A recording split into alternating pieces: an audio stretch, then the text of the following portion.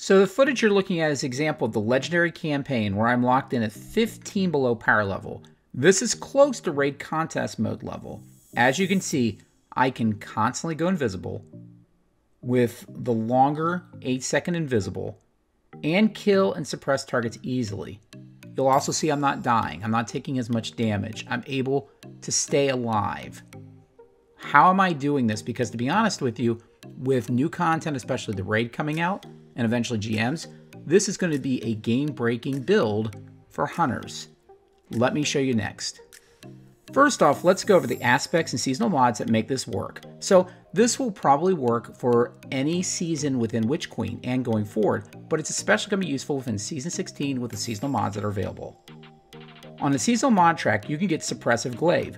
This allows you to suppress an enemy when you do damage with a glaive. That's not killing an enemy, that's just damaging it. So you just take the glaive, hit an enemy, and it's suppressed.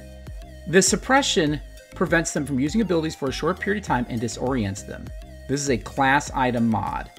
Add to this Suppression Mastery, which is another class item mod, which basically extends the duration of your suppressants.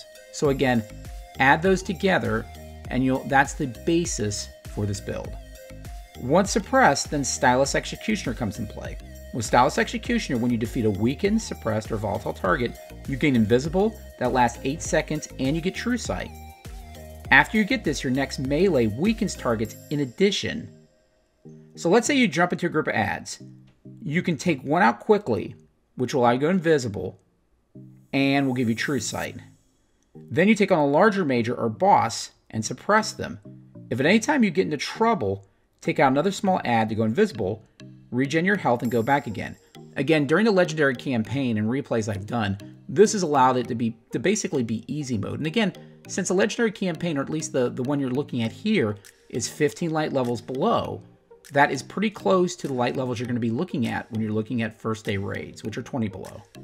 And again, since I'm 15 levels below, I do less damage to enemies and I take more damage from enemies. And I was able to do an incredible amount of ad control, and more importantly, not die, which is critical for endgame activities like GMs and raids, because those have revive tokens that you can run out of, so not dying is very, very important. Now add to this my Glaive, which I've customized, which helps this build. My upgraded Glaive has enhanced threat detector, which means that when I'm near enemies, I can get increased reload stability and handling. This really helps if you're in a large group of adds, so your attacks get faster and they get more accurate. I also have Enhance Unrelenting. Now this sounds like a trash perk, but not in this case.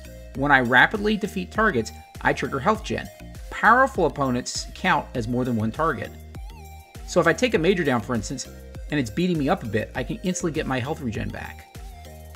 Essentially, you can use either my Orpheus Rig Ultimate build from this video here, or any of the exotics I laid out in the Hunter Exotic Void 3.0 in this video to completely stay alive and clear enemies and even majors and bosses, which will help you in those endgame PvE activities you're trying to compete in.